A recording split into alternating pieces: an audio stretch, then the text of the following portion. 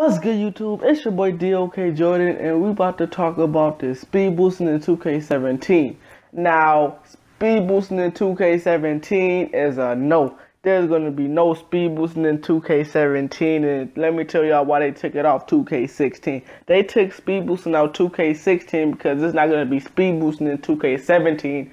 So they took speed boosting out this game so we can adopt and get better and get used to not speed boosting. So when 2K17 come out, it can be a normal 2K. See, if they kept speed boosting, then we'll be speed boosting all happy and stuff at the stage, cheese and all that extra stuff, right?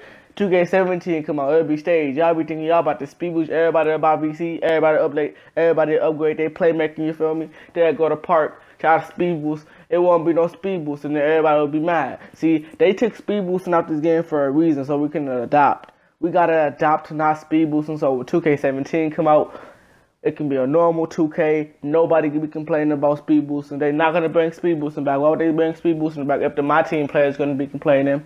And then etc. etc. See, if they put speed boosting in this game, that means it's gonna spread over to my team.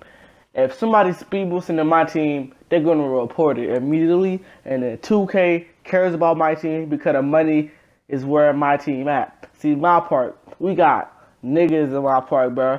Like, these niggas in my park who will make a player, make a center, go to park and grind their way up and then get all their VC off that center and upgrade their guard. That's how everybody get their VC, or they just go to stage. See, we don't need to buy VC. My team players need VC to get their players. Now, if y'all want a part 2 of this video, cause I got a lot to say about this.